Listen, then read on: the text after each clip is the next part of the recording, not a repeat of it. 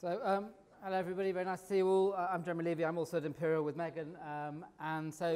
Before dinner, let's talk about membranous nephropathy, where there is a bit more data than a minimal change in FSGS, which is clearly a good thing, but remains also a very difficult disease to treat and treat properly. So this has been, though, a transformed disease in the last 5 years, hasn't it? You know, we now understand much more about the etiopathogenesis. There's loads about testing for the disease and what might cause it. We've known for a long time about spontaneous remissions, but we can now try and predict a bit better who might go into spontaneous remission. I'll talk a bit about aggressive conservative management, not just about immunosuppressive therapies, because these are equally important. And exactly as Megan talked about with FSGS particularly, selecting the right patients to treat is really, really critical to avoid toxicity. We're going to be talking about many of the same drugs, so much less about steroids in membranous. And so toxicity is always a concern. So let's cover these sort of 4 areas in the next 40 minutes or so. But you need to think first. Here's 3 cases. You need to vote for an answer. You can't sit there anymore doing bugger all. A 55-year-old man presented with nephrotic syndrome, 3.5 grams a day, PCR up to 350, and he's had a biopsy and he's got membranous. His creatinine's 100 micromoles per litre, and after 3 months of ramipril, so he's had ramipril, 10 milligrams a day, big dose, his urine protein creatinine ratio is 210. What are you going to do now? You have seen him 2 or 3 times in the 3 months, but he's now come back to the clinic. Are you going to give him cyclosporine or tacrolimus, a CNI? Are you going to give him the Ponticelli regime, so 6 months of alternating months of steroids and cyclophosphamide? Are you going to give him rituximab? Neither Megan nor I have any shares in rituximab, but it is going to feature. Or are you just going to keep going as you are and not immunosuppress him at all and say, well, bugger off, you've got a bit of proteinuria, keep going. Got to pick one of those 4, though. Hands up for A. B. Lots of you for B. C. One of you. D. Quite a lot of you. OK. So those of you who voted for B, how many of you actually ever used it? OK, so none of you. Anybody in the room ever tried to use the Ponticelli regime? Few of you. OK. Not because I'm opposed to it, we'll talk about it in a moment. I'll give you my answers at the end, but it's always very interesting to reflect on differences. Next one, a 55-year-old man with nephrotic syndrome. He's more nephrotic, 8 grams a day of proteinuria. Biopsy, he's got membranous. Creatinine's 100, serum albumin's 15, so badly nephrotic. On ramipril, a statin, diuretics. How long are you going to wait before you start immunosuppressing him? Or you might never want to immunosuppress him, or wait aside. So you're either never going to immunosuppress this man, or you're going to start treating him now because you're so worried, or you're going to wait 3 months, 6 months, or 12 months. And of course, I know there'll be other factors to think about, but pick one of these answers based on the information you've got. Votes for A. B. Lots of you are going to start now. C. Lots of you waiting 3 months. D. Few of you waiting 6 months. D. E. And 12 months. Few of you waiting 12 months, and clearly I know in the meantime you want some more information. This is good. That would have made a nice exam question. It split you very nicely. A 55-year-old man presents with nephrotic syndrome, same patient, 8 grams a day almost, membranous biopsy, creatinine's 100, albumin's 15. His PLA2R antibody result is back, and it's 150, normal range up to 20. This is a high level of PLA2R antibodies. Would this in any way alter your management plan? Votes for yes. Votes for no. Great. Last one, and then you'll get the answers. A 55-year-old man is nephrotic. He's got membranous, 8 grams a day. Creatinine's 160. He's treated for 4 months with an ACE. His creatinine's 170. Albumin remains low, 19. His PCL's 650. Okay, so he's had 4 months of treatment conservatively. What are you going to do now? CNI, Ponticelli, rituximab, or keep going as you are now? These are all common scenarios. So votes for A. Couple of you. B. Lots of you. C. Few of you. D. Few of you want to just let him rot and get renal failure. No. That was not fair. This is the disease we're talking about, isn't it? Membranous. You all know what it looks like. This is a biopsy, an H&E, a PAS and a silver stain. These are very high-powered views, beautiful spikes on the outside of the capillary loop in the glomerulus. We're talking about a disease with electron-dense deposits on the outside of capillary membranes. There's the electron microscopy, sub-epithelial deposits. We've known this for 60 years. This is IgG, with granular deposition of IgG and C3 on the outside of the capillary loops. So this is a disease we've known for many, many years, has bloody great immune deposits all the way around the capillary loops. But for many years we didn't know why people got immune deposits, though we've had an animal model since the 1960s called Hayman nephritis, which could do exactly the same thing, which we could show as an autoimmune disease. And until the last 7-ish years, we just said most people had idiopathic disease. There are a whole series of secondary causes, most of which are rare. And of course, we don't use gold at all anymore, so you're never going to see that anymore. But there are secondary causes, and it is very important, and we'll come back to cancer in a moment, but there are secondary causes that you absolutely need to look for. But having looked for them, most patients were labelled as idiopathic. And what's changed, of course, was the discovery about 7 years ago now of antibodies to the phospholipase A2 receptor, which have been shown to be very strongly associated with membranous nephropathy. And undoubtedly, these are the cause. And in the last 5 years, we've had this amazing explosion of information of several other antibodies recognizing extracellular transmembrane proteins in the kidney that are associated and almost certainly causal for membranous nephropathy. And the list is sort of growing. This PLA2R antibodies are the commonest, and most of us now can routinely test for these in our labs. And this was, I'm not going to show you all the data, but the data is beautiful. This was the original data from Beck, showing Western blots, showing patients with membranous having an antibody in their blood that recognizes the PLA2R receptor, whereas patients with diabetes and FSGS don't. And this was just the very first set of data from the original New England Journal paper that showed patients with idiopathic membranous, very significant number, 70% of them had antibodies, whereas secondary membranous, some patients did, but only about 20%. Okay? And the normals and others, nobody at all ever had antibodies. And if you do immunohistology, it's a single glomerulus. The red is the PLA2R. You can see staining of antibodies bound to PLA2R antibodies here on the outside of capillary loops. So there's an antibody in your blood in most patients to the phospholipase A2 receptor, and it's bound in the kidney. There's been loads of data since then from loads of countries in loads of series showing the same thing. This is idiopathic membranous and showing about almost 90% of patients having antibodies in their blood, but when they're in remission, the antibodies have mostly gone away. And this is secondary lupus, Hep B and cancer associated. Lupus and Hep B, very few patients with antibodies. Cancer associated, 20 to 30% do have antibodies.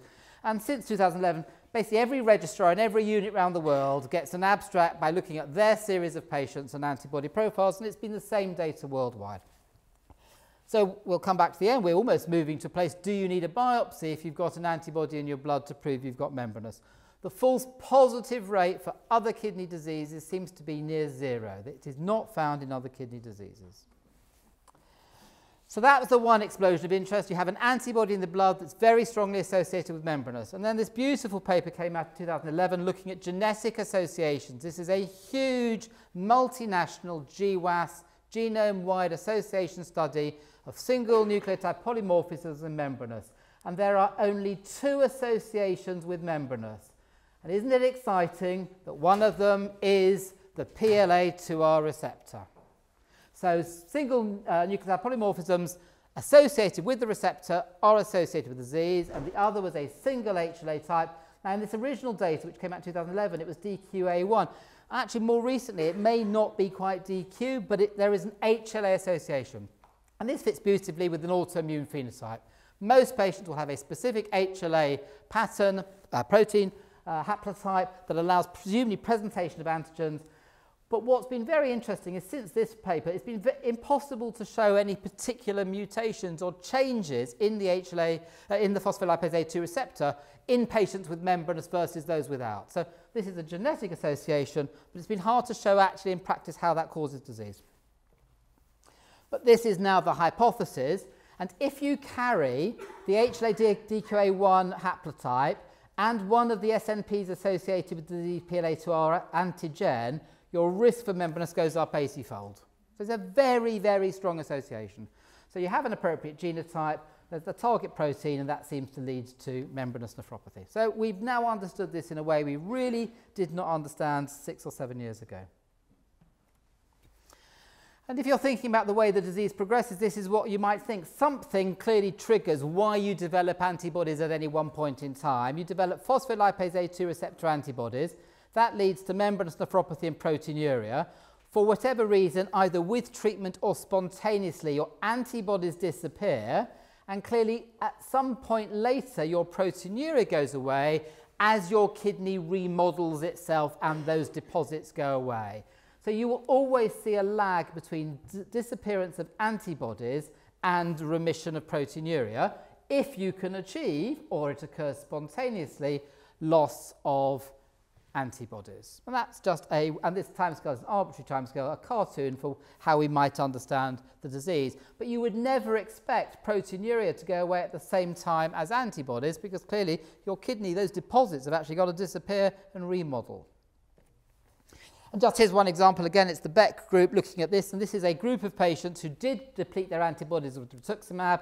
This is what happened with their anti-PLA2R antibodies. With treatment, they disappeared. You can see it sometimes takes 9 to 12 months to fully go, and this is proteinuria. So at 12 months, these patients are still very proteinuric. They've got 5 grams a day. It's come down from 12 grams a day, but of course this continues to go down and down and down subsequently. So antibody removal, antibody loss is subsequently associated with remission of disease, which we'll come back to a bit later. And in terms of antibodies and prediction of outcomes, this is important. Again, lots of data. This is just one bit of data. Patients with high titer antibodies are much, much more likely to not go into remission spontaneously or to have a poor outcome. This is disease-free survival. And patients with low or medium level, and this is arbitrary division, but basically low level antibodies much more likely to do better than patients with high levels of antibodies. There are other antibodies. So this is the other one you should remember. It's got a completely impossible name that I can never remember anyway. The thrombospondin type 1 domain containing 7A antigen, THS7DA. But there have now been increasing reports of this as an autoantigen in membranous. And in the UK, most hospitals can't do this, but Manchester will do this assay for you. This was one patient who got recurrent membranous after a transplant with beautiful deposition of this antibody in the kidney. So the THS7DA antigen, some patients, much smaller numbers than with PLA2R. And then there have been others. So there's one case report of a baby developing membranous when they had endopeptidase antibodies. So what we're seeing is a number of different antibodies binding to glomerular antigens that might lead to membranous evolving, and the most common being PLA2R. Last bit on the etiopathogenesis. So this is very sensitive and very, very specific for membranous, more than almost any other antibody assay. There is a correlation with outcomes and disease activity, but not always with proteinuria, and there's a strong correlation with recurrence of membranous post-transplantation. And in one big registry, the Swedish registry, patients who, only 9% of patients with an antibody ever developed malignancy, but those who had membranous and didn't have antibodies have a much higher rate of subsequent cancer, meaning this association with negative antibody disease and a secondary cause being useful. So if you've got membranous and you don't have antibodies, look hard for a secondary cause. So let's think about treatment. And these are, again, a bit like Megan, 4 really critical questions. Should we immunosuppress everybody? It's an antibody-mediated disease. Surely we should give them all antibody-depleting therapies. Should we treat the non-nephrotic patients? Okay, what about those with normal kidney function nephrosis, and what about those with declining renal function nephrosis? So 4 big sorts of groups of patients. So let's quickly tackle those. Those are the common problems we face. Exactly like Megan suggested, for every kidney disease, the worse your proteinuria, the worse your outcome. And persistent heavy proteinuria in membranous predicts end-stage kidney disease. But you're not talking about next year, you're talking 10 or 15 years down the line. If you're only in a hospital for 2 years, you'll never see that. So it's about long-term follow-up. As with all kidney diseases, if you presented with abnormal creatinine at presentation, you do badly. And as with every kidney disease, even partial remissions are massively beneficial to patients. And I'll show almost exactly the same graph that Megan just showed you. It's the CATTRAN Toronto registry. We could have changed this from membranous to FSGS. It's exactly the same. No remissions at 15 years, 70% of people on dialysis. Complete remission, nobody on dialysis. Partial remission, 20%. Massive benefit of a partial remission, but complete remission is better. And if you leave these people nephrotic, they will end up on dialysis. But it takes 15 years. So you need to get proteinuria away, or it needs to go away on its own. So this is the sorts of range of immunosuppressive treatments. You might think about no immunosuppression to a range of other drugs, which we'll cover briefly. And there's the same KDIGO supplements. There's a Cochrane collaboration review of immunosuppression. These are now massively out of date, aren't they? The data that fed the KDIGO review stopped in 2010, 7 years ago. There is an update planned. It won't come out 2019, I don't think. And there's been quite a lot of data since then. So first point to remember is this. What happens if you don't treat at all? This is 100 patients who were never treated. And at 5 years, 30% are in complete remission with no treatment. At 1 year, it's only about 8% in complete remission, but it's another 20% who get a partial remission, and those numbers increase over time. So spontaneous remissions do occur in membranous up to about 30% within actually about 2 years, when you're getting about 30% spontaneous remissions. In different series, it ranges from 5 to about 30%. But you need to be aware of that, because why poison somebody with immunosuppression if they're going to get a spontaneous remission? So if we could identify these patients, it would be really helpful. And then this Spanish data is really fascinating. It's 300 patients, and it's also looking at spontaneous remissions. They also saw 32% of patients getting spontaneous remissions, and the mean time was over a year. So if you're waiting 3 months to see a spontaneous remission, you will miss it in lots of people. You haven't waited long enough. People get very worried that the most nephrotic will never remit spontaneously. In this series, patients even with more than 12 grams a day, of proteinuria, got spontaneous remissions. Had very heavy nephrosis. The best predictor was if you'd reduced your proteinuria more than 50% within the first year, you're going to go further and get spontaneous remission. If not complete, certainly a good partial remission. But that's already waiting a year. So spontaneous remissions are really important, and then you have to decide how long you're going to wait before you decide it isn't happening. Waiting does not mean doing nothing. And exactly as Megan alluded to, conservative management is really important in FSGS, in membranous, and we don't do it very well. Get your nurses to do it. They will do it much better than you will. You need to get people onto maximum doses of ACE inhibitors quickly. You need to talk to them about low salt diet. In England, we do this terribly. The French do it really well.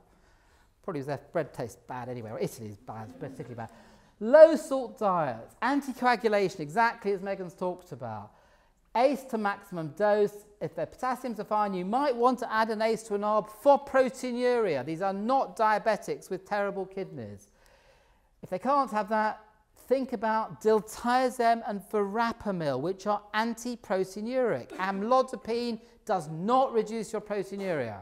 So if you're trying to control proteinuria, think about the non-dihydropyridine calcium antagonists. And all of this lot, again, we're less good at dealing with. There's a very good data that people who continue to smoke, the effect on proteinuria of ACE inhibitors is less than half that on those who stop smoking, for example. So this is not trivial, very important. Try and get it done maximally. Other good prognostic factors, being younger, having less proteinuria, and being female are good prognostic factors. there are some very, very subtle pathological changes. If all the immune deposits look the same sort of age, they're homogeneous, so again, a better prognosis, probably because it indicates a single hit led to your antibody, led to your disease. And not surprisingly, scarring is a poor outcome. What a surprise.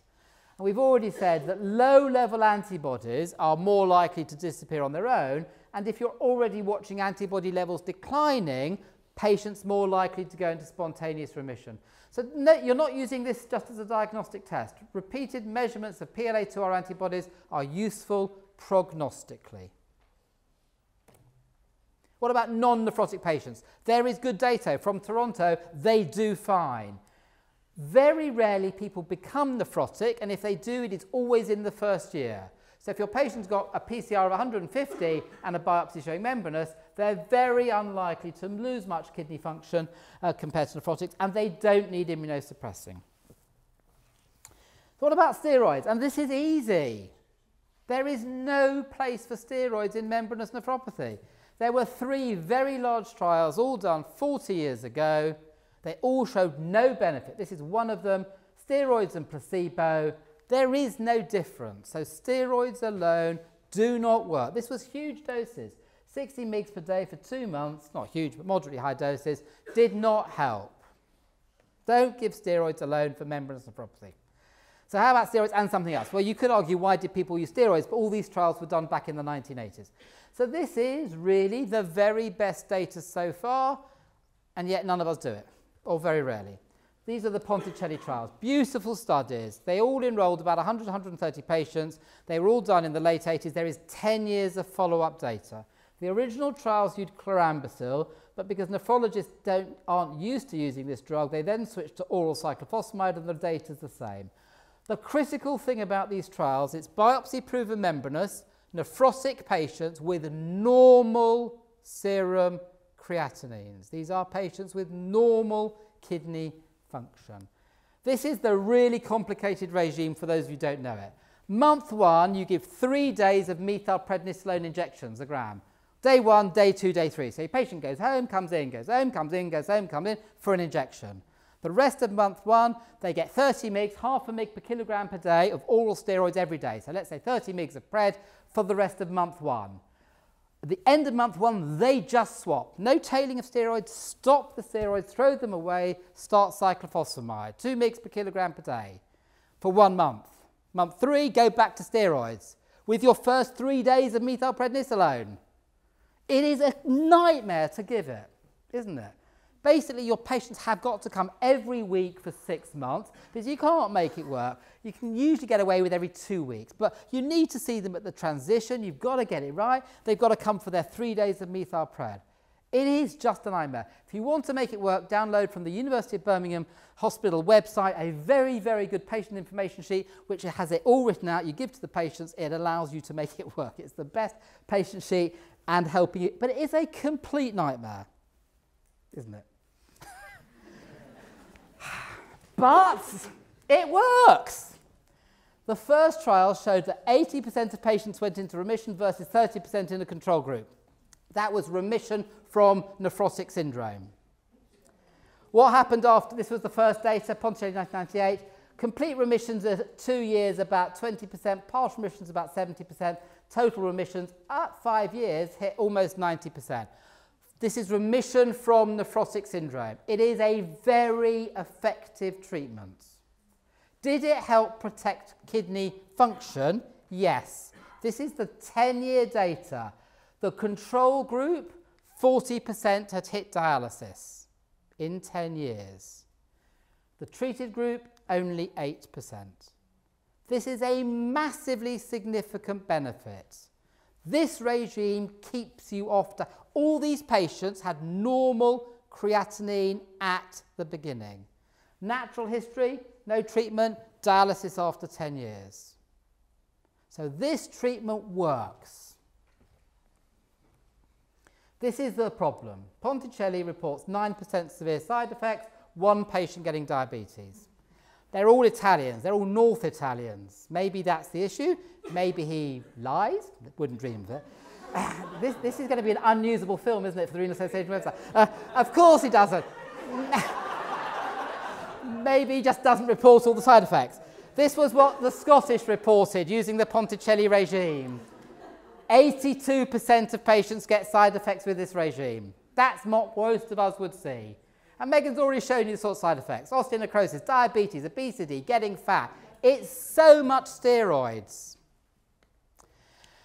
The Indians really brilliantly just copied the trial. Because what most of you do is you say, well, you don't quite like that regime. It's a lot of steroids. You'll tinker with it. You'll give a bit less steroids.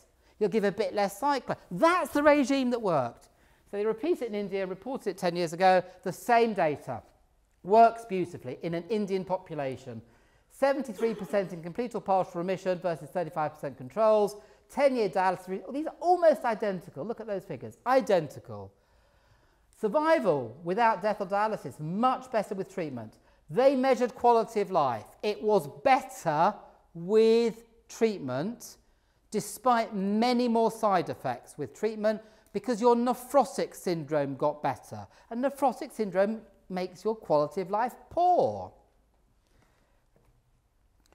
Almost the same survival graphs, but look how long it takes before you can show problems. It takes 10 years. But all of that data, this regime worked in Italy, it works in India, it works. So the Dutch said, well, we don't really quite like that regime, it's difficult. And they changed it. They gave the same steroids, bizarrely. Loads of methylpred, loads of steroids, but they gave oral cyclophosphamide, 2 mg per kilogram per day for a whole year. Now, most renal units would have said, I'm going nowhere near cyclophosphamide for a whole year at 2 mg per kilogram per day. It's a lot of cyclophosphamide. But that's what they did in Nijmegen, and they've beautifully reported loads of follow-up. So first of all, they showed it works. Lots of remission from nephrotic syndrome, some complete, some partial. And then they showed lots of very good outcomes in terms of renal survival. This is not controlled trial data, but what they then showed is huge toxicity, big side effect regime, and then they compared their outcomes in white versus the rest of Holland. So white is this regime, the rest of Holland didn't touch it with the barge pole, and what they've showed in Nijmegen is they've got almost nobody hitting dialysis with membranous. So the most recent cohort, less than 10% of their population ever hit dialysis, whereas the rest of Holland, up to 60%. So this isn't a controlled trial, but this regime stops you getting onto dialysis and gets you into remission, but is really toxic. So this is the problem. We've got 2 regimes that work, but have lots of side effects. So these regimes work, but are very, very toxic. Should we use them? So of course you can have this discussion with your patients, but in the end the patient will say to you, what do you think? And you need to have a strong view. But they are the only proven treatments that preserve kidney function. So let me show you the bits of the other data. What about cyclosporin and tacrolimus? So this all started again in North America in 2001. This was the original cyclosporin data in patients who had failed the steroids because they'd been in the trials for steroids. These all have normal kidney function. Look, creatinines of 95, heavy proteinuria, nephrotic. And they aim for trough levels about 150 with cyclosporin. It works for nephrotic syndrome. Complete and partial remissions, cyclosporin 40%, placebo 13%. That's at 6 months, 40%, okay? Complete and partial remissions at 6 months, so that was the final data, 75%. So cyclosporin gets you into remission from your nephrosis, but this is short-term data. Again, 10 years old data now, but tacrolimus in Spain, it's a randomized controlled trial of tacrolimus versus no tacrolimus. Normal kidney function, heavy proteinuria, all on ACEs and ARBs. At 18 months, 94% in complete or partial remission with tacrolimus. It gets you into remission. There is no long-term data on kidney function. And that was the probability at 18 months of complete or partial remission with tacrolimus, near 100%, versus placebo. Tacrolimus is great. It gets you into remission. And this, again, the same data. So there's the 18-month data, 90-odd%. Complete remissions, partial remissions, that's the control group. So they stopped the tacrolimus at 18 months. Of course you would. And that's what happened 6 months later. Sorry, 16 months later. lots of relapses, exactly as Megan showed you with FSGS and minimal change.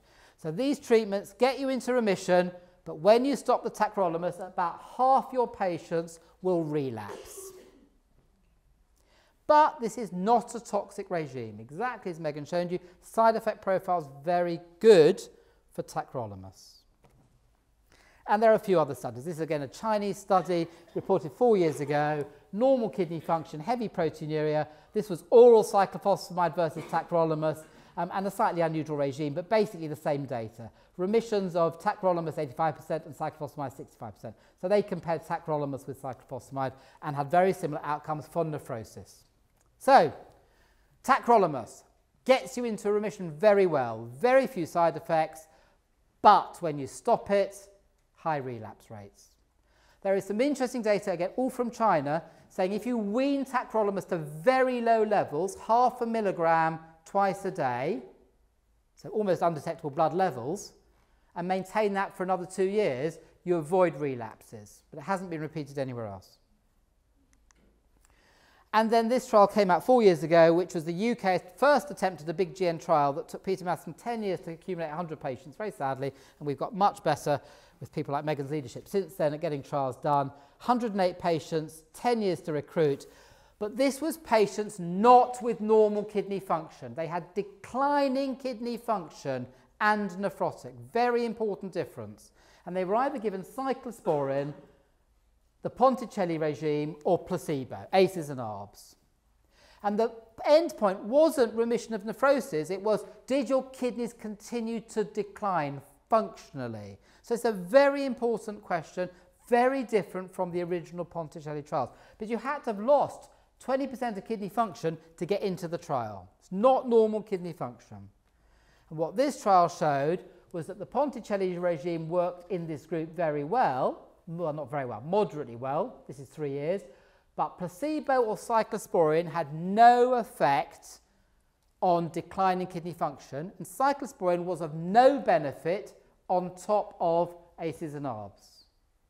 So in a patient with declining kidney function, a CNI does not seem to help on the basis of this one trial, which is a good trial.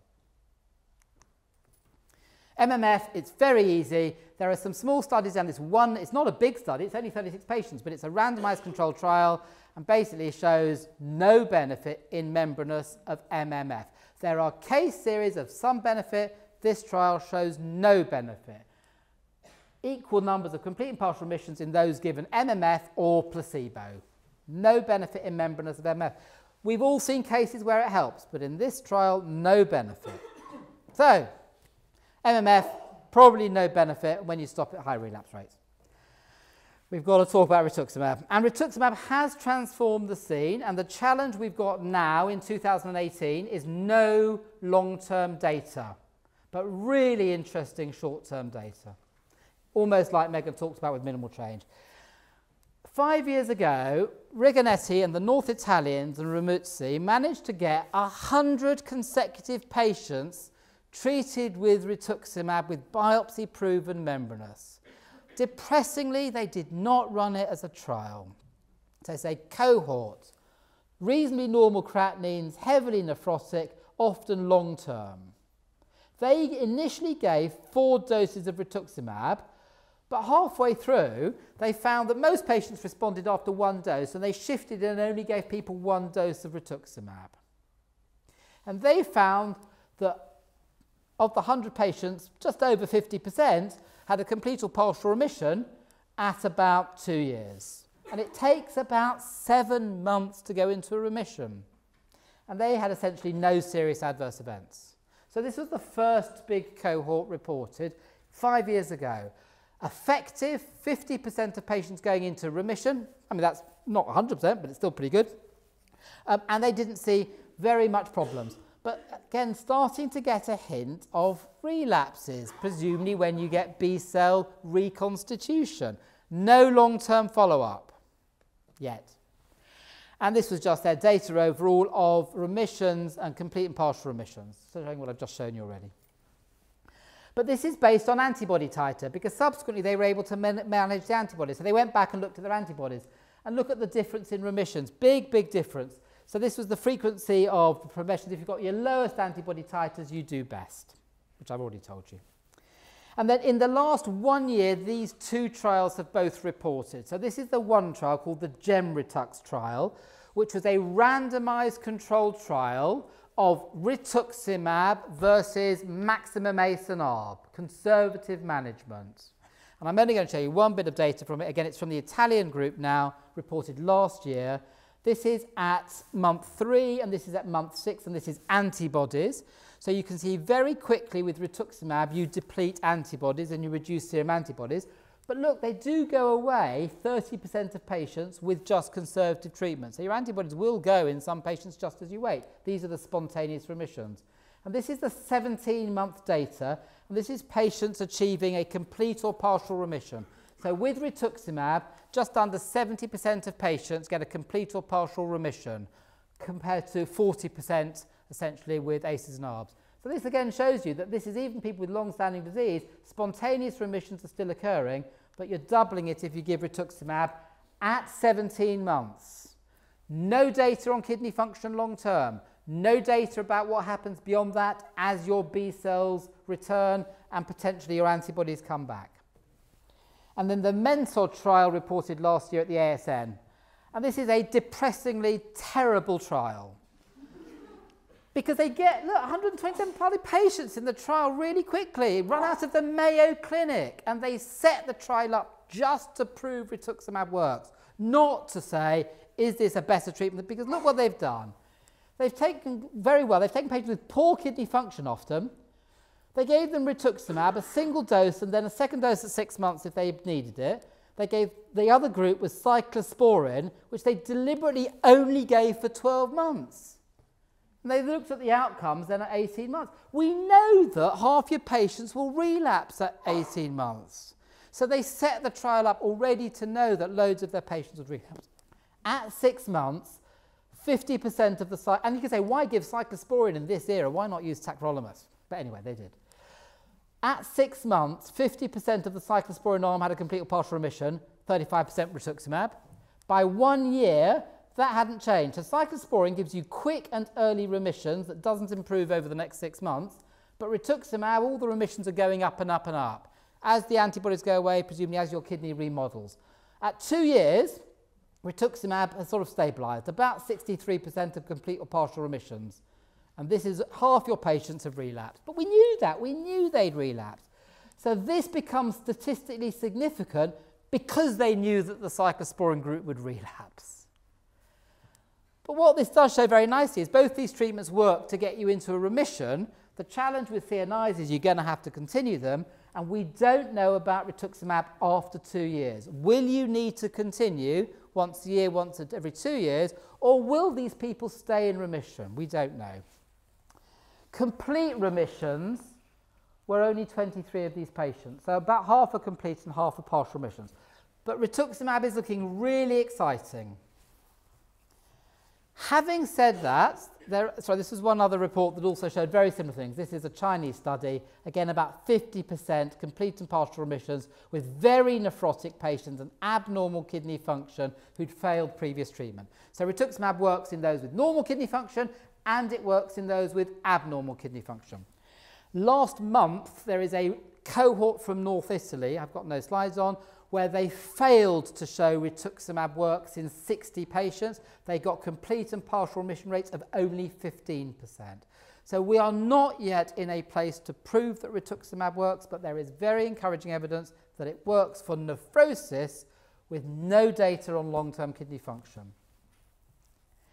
It is much, much less toxic than Ponticelli. And published in C. Jason last month, was a direct comparison of the Dutch and the Italian Ponticelli and cyclophosphamide regimes with the Italian rituximab regimes for side effects, and not surprisingly showing infinitely less side effects with rituximab versus, this is not a head-to-head comparison, it's a cohort comparison versus cyclophosphamide-based regimes. But we don't know what will happen as you stop the rituximab and whether people will remain permanently antibody depleted. So, is there a consensus? So one of the problems with consensus is rituximab has emerged beyond all of the published consensus statements from KDIGO. But I'll tell you what we can say at the moment. And I just want to remind you, this is a patient we treated starting in 2014. So they presented with biopsy-proven membranous, a serum albumin of 26 and a urine PCR of 900. So some people would have said, this is bad nephrosis, start immunosuppressing straight away. So we waited, there's a blip down there, but basically urine proteinuria, that's at sort of 3 months, has already come down quite a lot. So we just waited on ACEs and ARBs and diuretics and a low salt diet. And this is a patient not immunosuppressed. He actually has moderately high PLA2R antibody levels. But look at that, very nice. It takes time. Protein-creatinine ratio coming down. And the biggest clue is that early drop in proteinuria that seems to predict a good response. So don't forget, spontaneous remissions and conservative care is really important. But it's a slow process for your serum albumin to improve. So pick who you're going to immunosuppress. You only need to immunosuppress nephrotic patients, more than about 4 grams a day of proteinuria, that does not improve during observation, probably of at least 6 months. With the exception of, clearly, if patients have got life-threatening nephrotic syndrome, they've presented with a pulmonary embolism and a serum albumin of 5, you're not going to wait 6 months. And you should treat people who've got declining kidney function, though we do get worried they may not respond to treatment. So heavy nephrosis, life-threatening nephrosis, declining kidney function, you should treat. You should never treat those who've got severe kidney failure, they won't get better, nor those who've got non-nephrotic proteinuria, and there is no benefit for using mycophenolate or steroid monotherapy. So that's easy.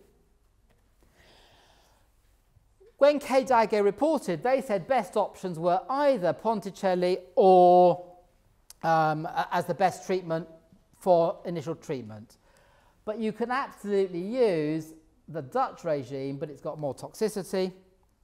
But you should wait at least 6 months, was what they said. And you should, after the Ponticelli regime, you should wait at least 6 months after you've finished it to see if people are going to get better. But this is a very toxic regime.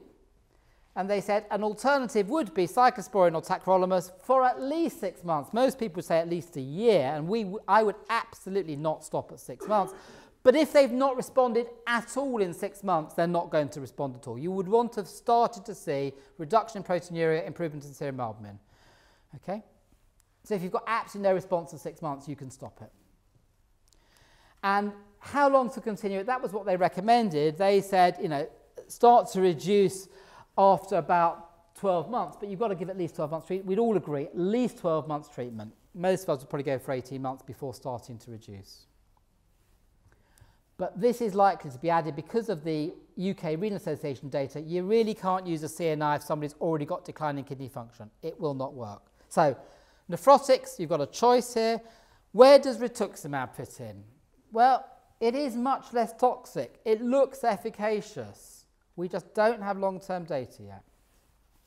Cochrane added just one other useful comment. It just pointed out how toxic Ponticelli is. But it also pointed out this is the only regime that reduces death or dialysis, but with very significant risk of side effects, which I've told you repeatedly.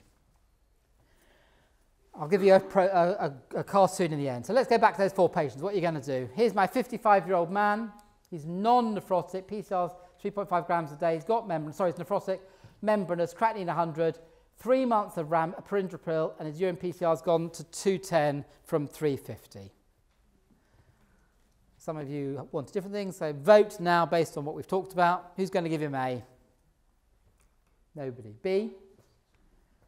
Nobody now. C? Nobody. D? So I have fantastically persuaded you all now to get the right answer. D is definitely the right answer. Undoubtedly. It's very rare we can say that, isn't it? But I don't think there's a nephrologist around the world who would disagree that D is the right answer. He's reduced his proteinuria a tiny bit. He's non-nephrotic now. He just needs ongoing care. He'll probably continue to improve over the next year and end up with lower proteinuria. Doesn't need immunosuppression. Don't immunosuppress this man. But don't say you're doing nothing. You're not doing nothing. You're giving him ACEs and ARBs, you've monitored his bodies, you've made sure his blood pressure's down, you've encouraged him to exercise, you've encouraged him to keep off the fags. You've done all those things. That's not doing nothing. This was the man with membranous, 8 grams of proteinuria, a creatinine of 100, albumin of 15, on ACEs. How long are you going to wait before you immunosuppress him? Or you might never immunosuppress him. Now, of course, you want some more information, but he is very nephrotic and you might want to know other bits. So you've got votes for A, B, C, D and E. Voting for A, yeah, I agree, you have not enough information. B, who wants to immunosuppress him now? So now none of you. C, 3 months? 6 months? 12 months? So this is a challenging one. And I said, you want more information, don't you? So I think the best answer is between 3 and 6 months. So if, for example, his serum albumin's gone from 15 to 20 in the first 3 months and his PCR's gone from 800 to 400, you could absolutely wait another 3 months.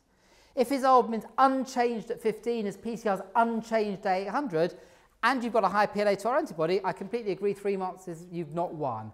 But if things are starting to change, you could wait. He's not going to die from this. You need to anticoagulate him. You need to do other things. But you could wait if things are starting to improve. So C and D both get your votes. Do the PLA antibody results make a difference? And some of you said yes, no. And some of you said no. Who's going for yes now? Who's going for A? Votes for A? Some of you votes for B. So you're still a bit split.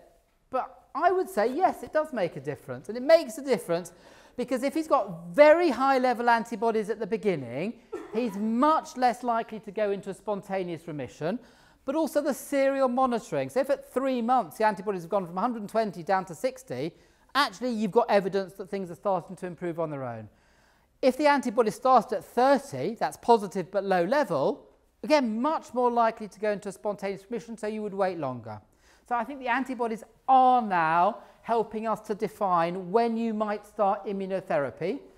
And actually, in some patients avoiding a biopsy, if your patient presents with a pulmonary embolism and you anticoagulate him on day 1 and they're nephrotic, we used to somehow do some difficult jiggery-pokery at about 3 or 4 weeks to say, let's stop the heparin, find a window to biopsy to get a diagnosis of minimal change versus membranous versus FSGS. If you've now got a PLA2R antibody result that's strongly positive at presentation with a pulmonary embolism and nephrosis, he's got membranous. Don't biopsy. That's going to be a useful test. We're not yet at the stage of doing that, I don't think, for everybody, but that might emerge in the next 2 years. Yes, probably. Last one. So this was the patient, 8 grams of proteinuria, creatinine of 160 on an ACE. Creatinine's gone from 160 to 170 over 4 months. His albumin's still 19. His PCR's gone from 800 to 650. So what are you going to do with this man at 4 months? Who's going for A, a CNI? Nobody now. B, Ponticelli. Lots of you. C, rituximab. A few of you. And D, not immunosuppress him. So some of you are not going to immunosuppress this man at all. So absolutely. So I'm delighted that none of you are going for A. This is a patient I do not believe you should be touching with a CNI. He will lose kidney function if you give him a CNI. And the Matheson MRC, a UK renal cessation trial, showed those patients don't benefit. So you are left with these 3 choices. So the original Ponticelli was patients with normal kidney function, but the Dutch and subsequent studies have shown that this might work, but it's quite toxic. But he's lost quite poor kidney function, creatinine 170. Again, we don't have randomized controlled trials, but this is a group we've shown he'll get remission from his nephrotic syndrome with a chance of about 60% and no toxicity. In terms of D, you're saying basically he's stuffed. And I think most people would say that, and I haven't given you GFR, but at that level of creatinine, if his kidneys are a normal size, you should probably give him a chance and try and treat him. So I think your answers are between, at the moment, B and C as the best answers. And the choice between those is very difficult. You can talk to the patients, but in the end, as soon as you start to say, I've got this one regime that might work really, really well, but it's going to give you lots of side effects. I've got this second regime, we don't know long-term data, won't give you any side effects that might work. Almost no patient picks a regime where you've told them they've got lots of side effects. And I think in many centres now we would have moved from B to C, with a caveat, we don't have long-term data. That's a cartoon that might put things into perspective. Non-nephrotic, very aggressive supportive therapy, very easy. Nephrotic with normal GFRs, aggressive supportive therapy, measure antibodies, wait between 3 and 6 months. If it's severe, you've got a choice. Tacrolimus, rituximab, and again, Ponticelli, I put question mark. There is data, but complication rates high. But if the proteinuria is coming down, the antibodies falling, watch and wait. GFR falling, no CNI, one of those two. Proteinuria unchanged at 6 months, 3 choices really. If you presented with abnormal GFR, but more than 30, if your GFR is less than 30, no place for immunosuppression. If your GFR is more than 30 and you present nephrotic, supportive therapy, but you haven't got an option of waiting, and don't give a CNI, pick one of those two. I hope that's been a useful overview. I should remind you of this, that in the UK we can, or are about to be able to start to use rituximab much more widely for membranous because of this commissioning stuff. Megan, you've been involved in this. This is live. So actually we can now give almost free rituximab in membranous. I hope that's been a useful overview of membranous. It is not easy, but I think there is a clear way forward, and watch the space for rituximab in the coming years.